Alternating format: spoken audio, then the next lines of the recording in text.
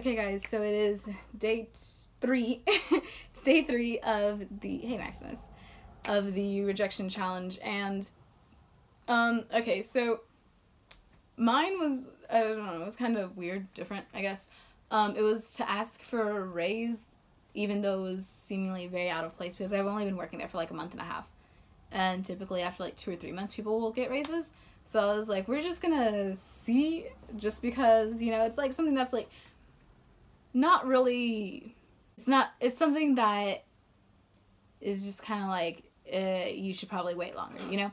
So I just asked, and I was like, hey, do you know if I might be able to, like, have a raise or something sometime soon? And she was like, well, I'm gonna have to go ahead and talk and see, but we could also get you some more hours. And I was like, more hours would actually probably work better than a raise. But I mean, either way, you know, I'm like, that's cool, that works. Because I mean, like, even an hour more every day definitely helps. So that was today. So it wasn't a total no, and I'll let y'all know whenever she lets me know what the answer is.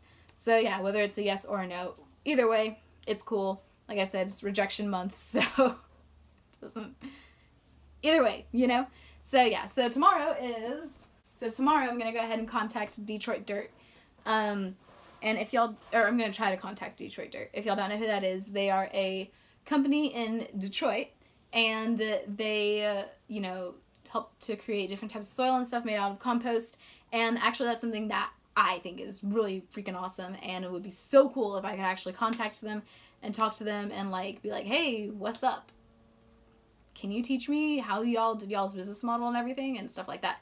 Because I've watched the TED Talks, I've looked at the interviews, I've read them, I've watched them, gone to their website multiple times, looked at all that, so I just think they're a really cool company. And I mean, you know, it's something that you typically don't get to go and like talk to. I'm hoping to talk to the CEO, we'll see, but you know, talk to the higher people in charge, so we will see how that goes tomorrow. Yeah, like I said, I'll see y'all tomorrow and let y'all know how day 4 of my rejection challenge goes. Bye guys.